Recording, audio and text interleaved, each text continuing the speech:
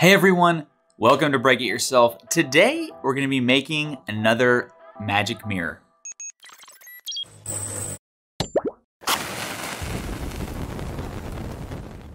I don't know if you're like me, but the first time I saw this, I just thought, man, that is such a convenient way to see the weather, the temperature, your calendar, really anything you can dream up, you can add to this magic mirror so that you can see just at a glance. And some people hated on the last video that I made saying, you have a phone, just check your phone. Well, I don't know about you, but I'm trying to cut down on screen time. I know, I could just open my phone and check these things, but I'm really going for convenience. My other magic mirror is set up in the kitchen area where I eat breakfast. So I can eat breakfast, I can just look up, see my calendar, see the time, see the weather. Very convenient. Thought I'd go ahead and add one on top of the dresser in here, just so much less information versus the other one that I have. So I'm just showing calendar, temperature, and time. I think it came out awesome. I love the LED lights around the outside, but let's get started and I'll show you how I built mine.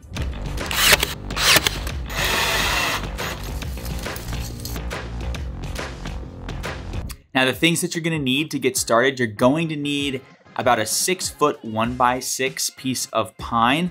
And I said in the last video, I'm just using cheap pine. And that was before the price of wood skyrocketed. So I'm not sure how much that costs these days, but it can't be more than like 10, 15 US dollars. So go out, grab one of those. You also, depending on how you're gonna make it, you could probably have the big box store make the cuts for you. I saw some other people say in the previous video, hey, I'm out, I'm not gonna be able to make this frame. So I went with a frameless version this time. I think it looks a lot cleaner, much more forgiving if you maybe have to use a handsaw, you're not great with power tools, so you're not gonna have to do miters or anything like that. So this was much easier when it comes to actually doing your cuts. So you're gonna need your piece of wood.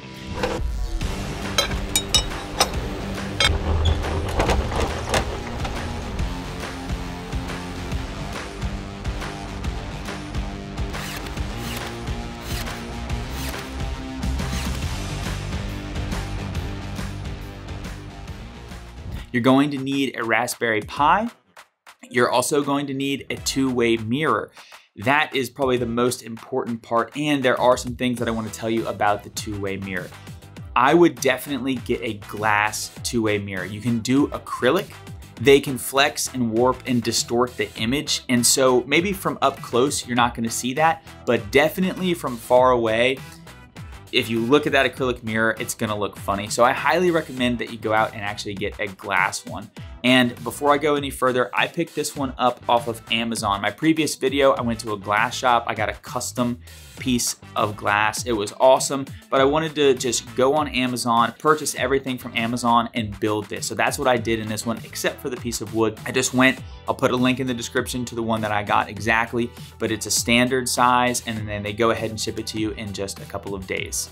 You're also gonna need an HDMI cable to connect your Raspberry Pi to the monitor, and you're going to need a monitor. For this build, I wanted to do something that you could recycle, like an old monitor that you have. So in this case, I had an Asus monitor. I went ahead and took it apart, and that's what I used as the screen inside of this magic mirror. So if you've got an old monitor laying around, by all means, take it apart or check like Facebook Marketplace, Let Go, something like that. See if you can pick up an old monitor. I just missed out on one. My neighbor had one out on the street the other day and I had missed it and it got rained on, unfortunately. But this one, you could go with a brand new monitor, spend maybe $100. This total build, the Raspberry Pi is about 60 US dollars, depending on supply and demand and that kind of stuff, usually about 60 bucks. The piece of glass that I paid for was 150 US dollars, so you're at 210 right now. And then depending on your monitor cost, so I'll say maybe an average of $100 for a monitor, hopefully free if you have one.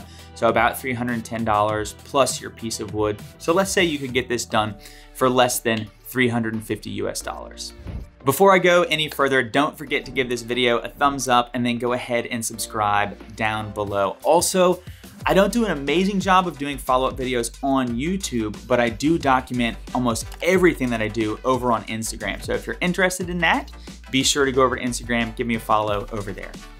Now, first things first, let's go ahead and disassemble the monitor. I'm using this pry kit that I actually got to do stuff in my car. I'll also link that in the description below, but it's these plastic pry pieces. It's really worked great and it helped me take apart this Asus monitor really no problem. So I went ahead, took the monitor apart, undid all the screws, and it just left me with the display panel, and that's all that I want. I don't want the plastic frame of the monitor to come in contact with the mirror, which would then offset the display panel away from the monitor. I want the display panel and the mirror to be flush up against each other. So I'm taking the frame completely off the monitor and I'm getting that display panel and I'm putting it directly onto the mirror. In addition to that, I'm ripping my boards down to make a little frame to go around that display panel from that monitor.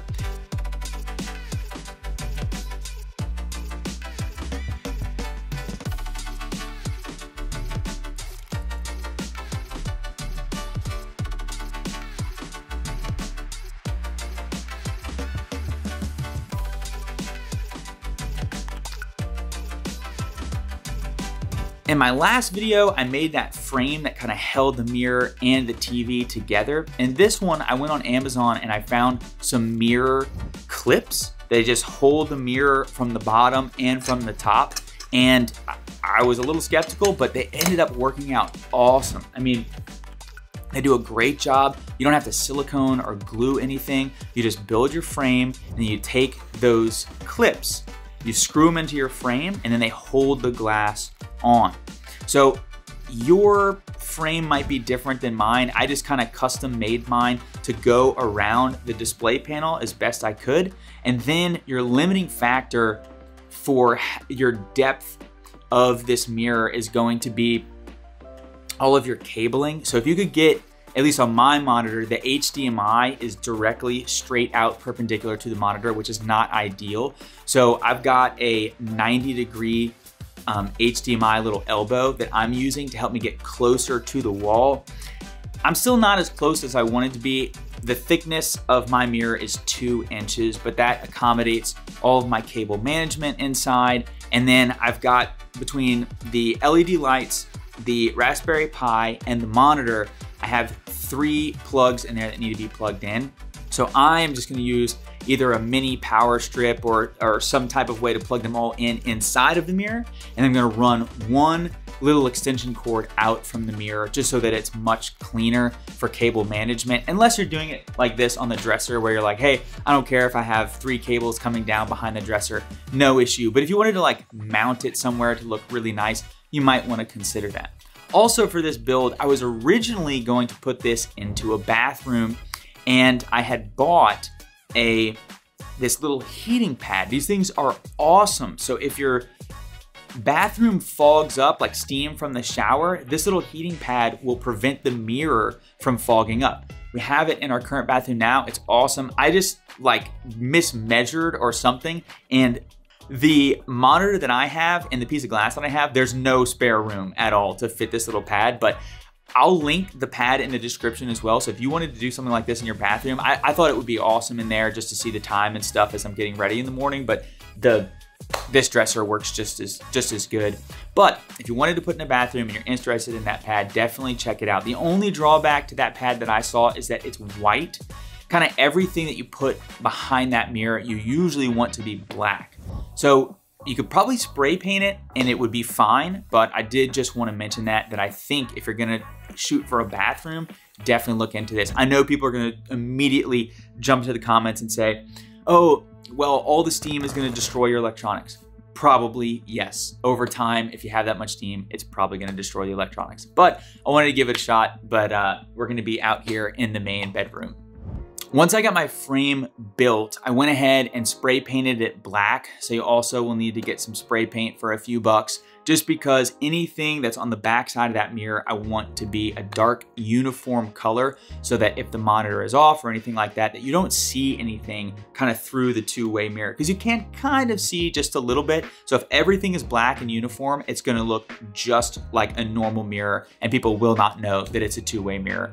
So I spray painted my wood black, and it's really hard to even see the difference between the display panel and the piece of wood right next to each other when they're on that back side of the glass. So I highly recommend that. Also, to fit my clamps to hold the mirror on, I don't think you have to do this, but I inlaid them into the wood just so that everything was nice and flat and uniform. I don't think that's a required step. It's definitely a little more advanced on the woodworking side. You know, if you're just gonna be able to cut the wood and that's it, then you don't necessarily need to do it. But if you're interested in inlaying them, instead of getting like an actual dado stack for your table saw, you could just use the blade that you have in there and make a bunch of 1/8 inch cuts to slowly make that inlay so that you could lay that clamp in there. I'm just gonna, full disclosure, tell you exactly what I did, but I inlaid the clamps so that everything would be flush on the wood. Now, the last thing that I was having to figure out was, how do I hold the display panel up against the glass? So I've got, because of the clamps, I've got a way to hold the wooden frame and the mirror together, but how do I get this display panel to also sit flush? So I took 3 pieces of scrap wood and I notched them so that they could then screw into the frame and also hold that back panel in on 3 sides. So my panel is actually in portrait, not landscape. So you can do whichever you like. You could just go into the settings in your Raspberry Pi and you can select portrait or landscape. But I went with portrait. So I'm only supporting it on the bottom side and on the right and left side. The top is unsupported. So you could theoretically either remove the panel vertically, or you can just unscrew the screws from those pieces of wood and take your panel off that way if you need to. The last thing that I wanted to try on this build was something just a little bit different. I wanted to add these LED lights around the outside of the mirror just to see what it would look like. I think it came out awesome. It's a really subtle little accent. When I have the normal lights on, you can hardly see it. It was just something that I wanted to do that was different. These are just bright white. They don't change colors, but you could do like a color accent or something like that. I think it really came out great. So I'll also link that in the description as well. Now, I'm not gonna get into in this video how to set up your Raspberry Pi and Magic Mirror. I've already done a video on that, so go ahead and check that video out somewhere up above here if you wanna know how to set up the Raspberry Pi, how to get your Magic Mirror going, and then how to do modules. So in this one, it's very standard. I've got the default modules, and then I added one little logo module just to show my Break It Yourself logo, because I thought it kind of looked cool. But other than that, it's very standard. If you're interested, you can go to the Magic Mirror website, which I'll also link in the description. The modules that they have, I mean, they have hundreds of modules and they are incredible, the things that you can do. So almost anything you can dream up, they have. If you care about theme park wait times, they have a module for that. If you want to see some pictures up there, they've got a module for that. If you have a Nest thermostat, an Ecobee thermostat, you can throw that information up there. Commute times, all kinds of information that would be really helpful. I know a lot of people say, you can just use your phone. I understand. I think this is cool, and I think there's other people out there that also think it's cool. I hope this video was helpful for you, showing my Magic Mirror build. Thank you so much for taking the time to watch this video. I really appreciate it. Don't forget to thumbs me up, and we will see you next time.